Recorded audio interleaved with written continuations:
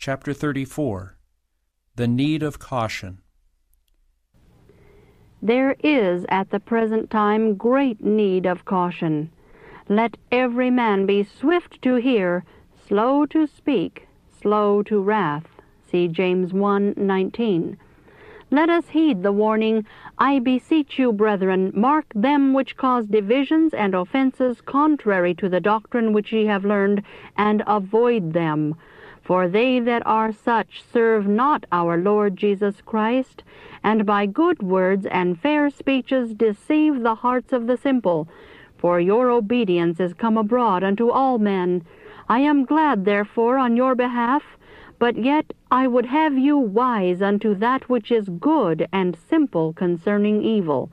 See Romans 16, verses 17 to 19. I beseech you, brethren, by the name of our Lord Jesus Christ, that ye all speak the same thing, and that there be no divisions among you, but that ye be perfectly joined together in the same mind and in the same judgment. See 1 Corinthians 1:10. This is the will of God concerning us. Shall we obey it?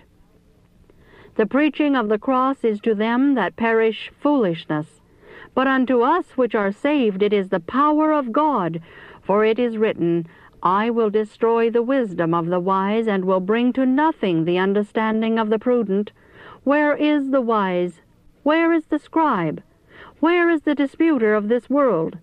For after that in the wisdom of God the world by wisdom knew not God.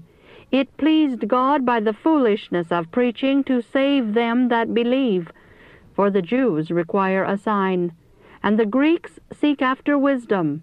But we preach Christ crucified, unto the Jews a stumbling block, and unto the Greeks foolishness. But unto them which are called both Jews and Greeks, Christ the power of God and the wisdom of God. See verses 18 to 24. What a change would be seen if all who are in responsible positions would realize that they are working under the eye of an all-seeing God. What is needed now is the free working of the Holy Spirit on mind and heart. Without this, our efforts would be fruitless. When the Spirit molds and fashions us, our words and acts will reveal heartfelt thanksgiving.